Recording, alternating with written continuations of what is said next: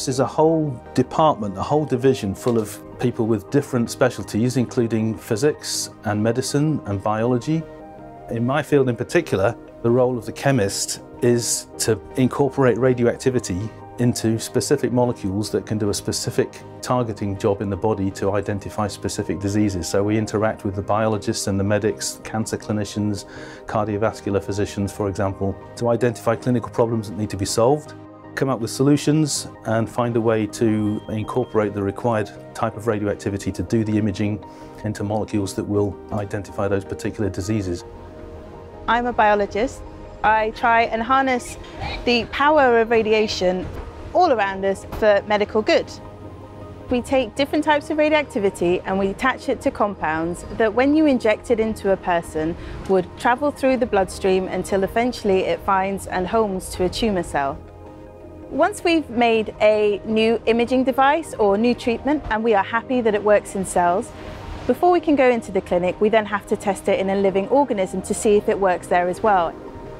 It's a really exciting area to be involved in because what we do is we inject radioactive substances into patients. These are trace amounts of radioactivity, very, very tiny, and then we wait a while and we use our fantastic cameras to see where the tracer has gone.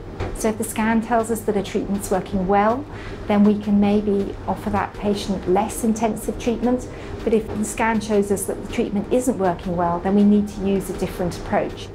Doing that type of imaging means that we can cure more patients with fewer side effects.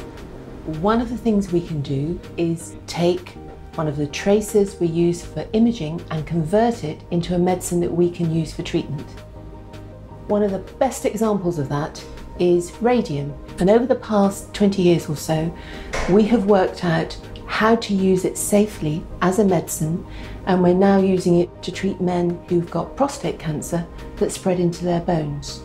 The type of radiation we're using travels such a short distance inside the bone that we get a very high dose exactly where we want it, but without any damage at all to the healthy parts that are surrounding the cancer spot.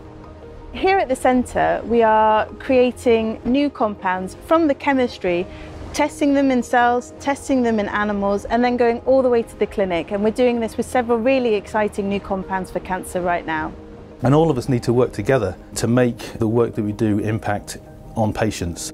This is a big thing for us. We are very gratified by seeing the work that we do making a difference to patients' lives.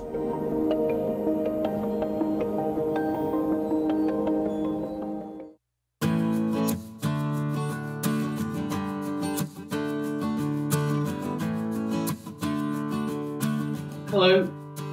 We are a team of chemists, biologists, physicists and clinicians trying to harness radioactivity to image and treat disease in patients. At the time of our Hot Stuff stand at the Summer Science Exhibition in 2018, we had just developed a new radioactive tracer to detect prostate cancer and begun testing it in patients. Now we've used it in over 1,000 patients, and in about a third of them helped avoid the wrong treatment decision. Successes like these are stimulating government investment in radiotracer research, including a new £6.4 million programme at King's in partnership with Imperial College and Southampton University. These really are exciting times. As a biologist, I'm really interested in how radioactivity affects your cells, both those used for imaging and for therapy. Now, not all radioactivity is the same. Some travel long distances and others are more potent. I've been researching these electrons called Auger electrons. They don't travel very far, so theoretically, if you could get it into a tumour, it would only affect the cancer cells and not the healthy tissues around it. So far, we've had really promising animal work showing the potency of these Auger electrons, but now my challenge is to find a way to get higher amounts of these electrons into a cancer when we inject it into the bloodstream. We've been using a type of medical imaging called PET, which can show us where radioactive traces are located in the body. And we've been using PET to find out if cancer treatment is working effectively for patients. We were able to show in a large trial that PET worked much better than conventional CT scanning at showing if cancer treatment had worked for patients with a type of cancer of the lymph glands, which is called follicular lymphoma. We've now started a new trial in patients with follicular lymphoma, using PET to find out if chemotherapy treatment has been successful And if so, whether we can avoid patients needing to then go on and have prolonged antibody treatment to stop the cancer from coming back. In the nuclear medicine department at Guy's Hospital, we're continuing to explore new treatments for men with advanced prostate cancer. We joined a global study that used radioactive gallium scans like this one to seek out prostate cancer cells anywhere in the body. Then we replaced the gallium with radioactive lutetium, which can actually kill cancer cells.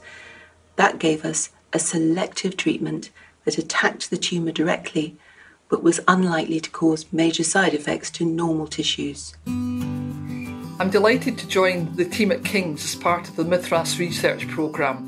Here in Southampton, we'll be developing new compounds that enable us to bind radioactive fluorine-18. This is really interesting for medical imaging in cancer and other diseases.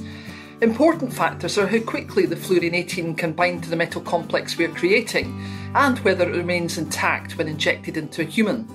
With lots of different metal ions in the periodic table to choose from, we can tune the properties to create a new family of tracers for development towards PET imaging agents in collaboration with the team at King's.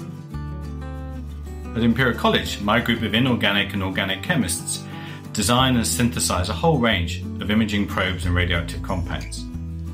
Then we collaborate with colleagues at King's College to fully evaluate these compounds in a radiochemical and biological setting. With them, we have an iterative cycle of design, synthesis and evaluation that helps us decide which compounds can be translated to the clinic.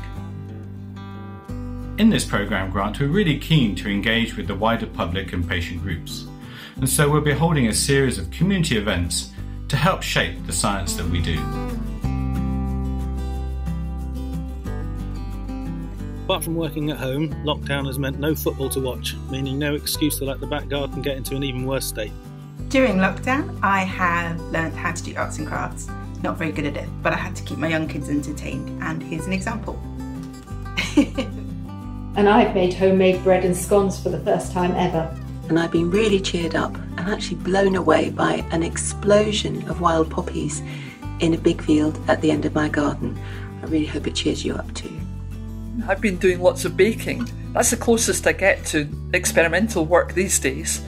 And lots of walking with the dog, of course, to try to burn off these extra calories. So during lockdown, I've been staring at the globe and dreaming of my next overseas conference.